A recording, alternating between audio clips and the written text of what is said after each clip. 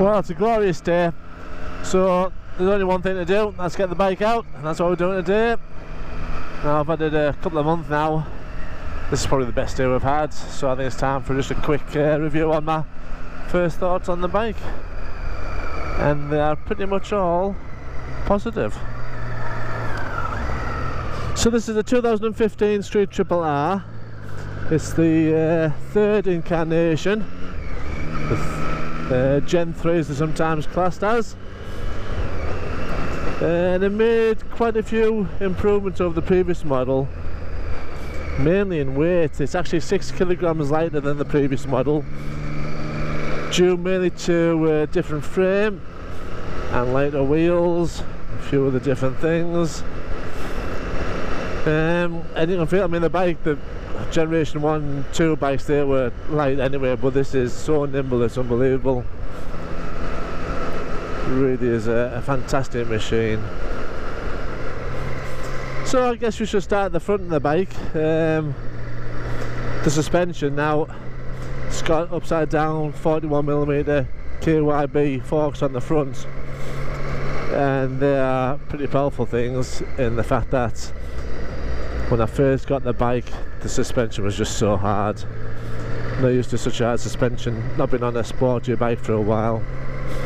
You might see in the previous video where I've adjusted the suspension settings, and I've actually put them down to soft settings, not just normal, and it now rides the bumps a lot better. A lot better. Still needs a little bit of tweaking, I think, but we're not far from where I need to be now. Talking about suspension, the rear suspension's got the single shock on the back. The good thing about the R is it's very adjustable. The same with the front, you've got the rebound and compression adjustments, and on the back rebound and compression adjustments. Now the back I've actually got softer than soft because on the really bumpy roads it's like a buckaroo.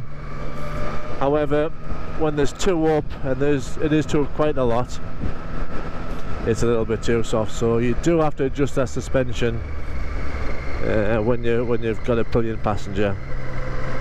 And again, you know, the different roads, if you do take this onto a track, you'd have to have it on track settings. But at the moment, single wise, one up for me, the soft settings are pretty good. I'm happy with them. While we're on the subject of the front of the bike, I think I've already mentioned the wheels are a lot lighter. That combined with the amazing brakes, basically this just stops on a penny. So we've got twin 310mm discs gripped by some radial 4-pot calipers on the front, and again, when I first got the bike, it kind of threw me a little bit by just how powerful they were. But again, just with a bit of time, you get used to them, and like 1-2 finger action is enough you need on the levers really, and you've got some good stopping power there. The rear brake is again pretty good. I mean, talk to most motorcyclists and they're probably I'd never use the rear brake, but I found myself using it quite a bit, especially during slow riding, and the lightweight of this bike and the nimbleness of the bike makes slow riding really easy as well. Really, it's a perfect all-round, it's a perfect beginner bike, and for those who've got a bit more experience like myself, again, it's a superb bike, really is. I'll head over to the moors on my favourite roads. You'll probably see quite a lot these roads on my videos because they are quite superb.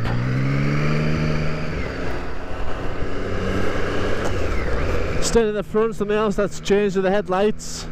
So the early generations had the round twin headlights. These have got the more angular headlights, which I actually like. I even prefer them to the latest ones, do they call them the ant eye ones? They look like ants. But I prefer these angled lights. They look really good. Very impressed with them. Very bright as well. Something that hasn't changed on the bike is the clock pinnacle, speedometers. It's not a bad setup. It lacks a bit from the more new bikes with the TFT displays. It gives you plenty of information. Clock's a big one for me. We have a shift indicator light, which I believe is programmable. Miles per gallon, which is on at the moment, and as you can see I'm averaging 52 miles per gallon. That's not bad from the 675cc triple engine. We have ambient air temperature, and then if you go through the modes you've got track settings and lap timers. There's a few other things. It's not bad. Main thing for me is the fuel gauge and the temperature. That's not too bad at all. As you can see at the front I've got a few extras. I've got the GoPro camera on, sat nav, and I've taken the big wing mirrors off and put some little bar end mirrors on, which I find sufficient. I think that's the word for it, sufficient. Here we go. One of the best roads in England.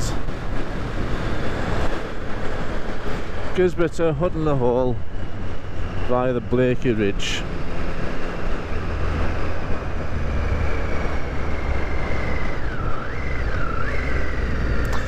The only bad thing about this road is the sheep. Too many, too naive on the road.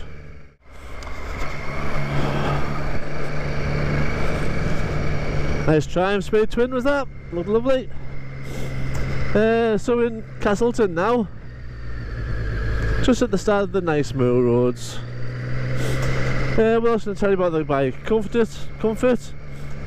So this bike just has a little bit more of a lean forward than the earlier generation models, and you can feel it just a little bit more sporty. That in the high first gear keeps the front end down, which I quite like, to be honest. I'm not a weedy king, but generally yeah, it's nice and comfortable. We've only done about 100-mile trips and there's not been a problem at all, and that's with the plug-in as well. And I've already mentioned the fact that the bike's just so light and nimble. This slow ride and stuff is a breeze. Clutch has got a nice feel to it.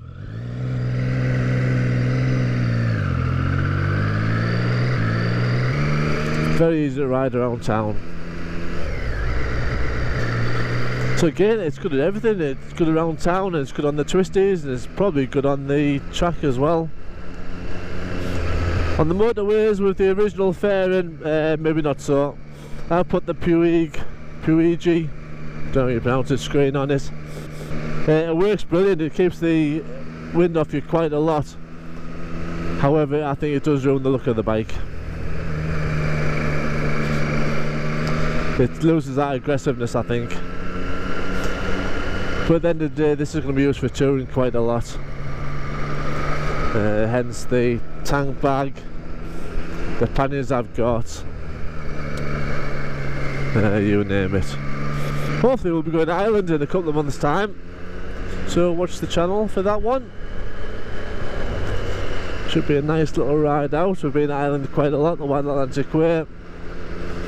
If you think Scotland's good, you want to try Ireland, believe me, it's amazing. Right, and we should have enjoyed the road now.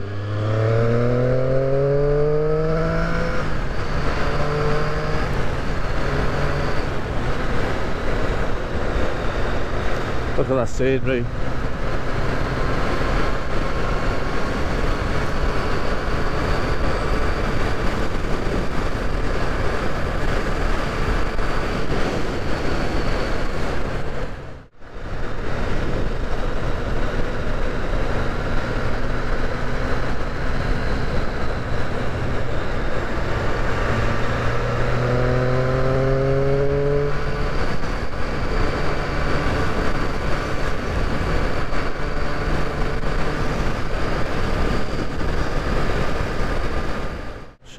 sheep, sheep.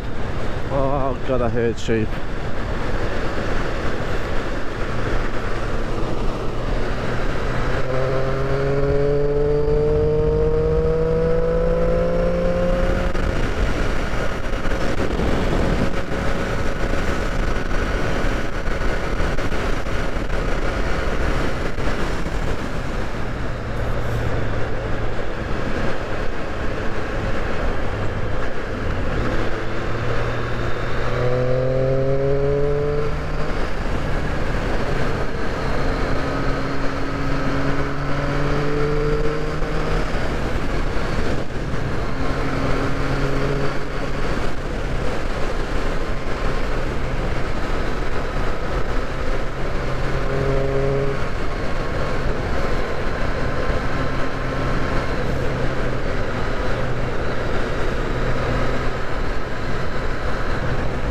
More sheeps. A lot of sheep. Oh. Come on, sheep, you've got to move from my spot. This is my spot, you've got to move.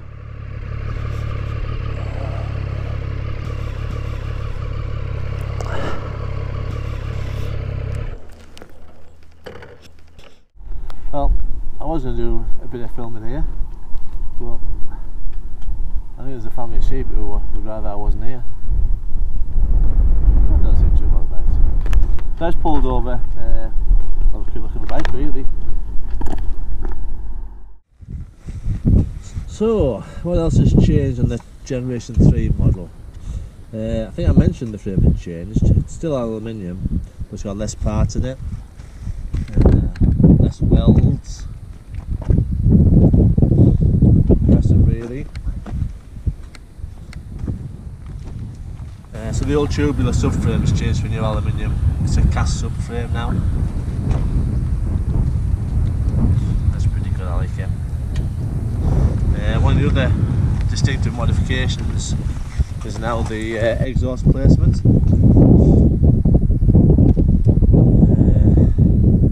if you remember, that used to be below the seat, now it's slung down nice and low. I've mentioned the lighter wheel rims. Still 17 inches, which is a nice size on these bikes. So the Street Triple R, which is this one, is distinctive by the red frame. It's gains not only new suspension but new brake discs, which also have ABS. I should even hear me above all this grazing from the sheep. The new screen, as you can see, the Puigi, does make a difference. It does work, however it does take away a bit of the aggressive look of the bike, in my opinion.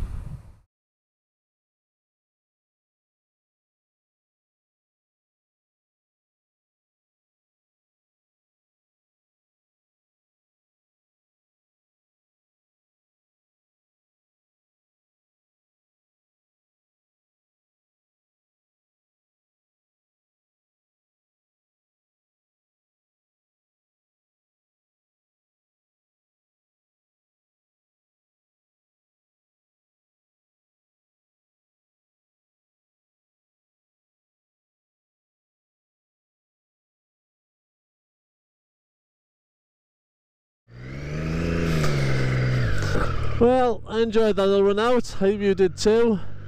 Hope you found the little review useful. If you did, please give me a thumbs up and don't forget to subscribe to the channel. As for the bike, yeah, I'm so glad I bought this bike. It was definitely the right choice. I'd recommend this bike to anybody, whether it's your first bike or, well, your last one.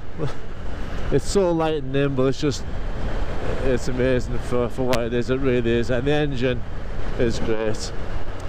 But for now,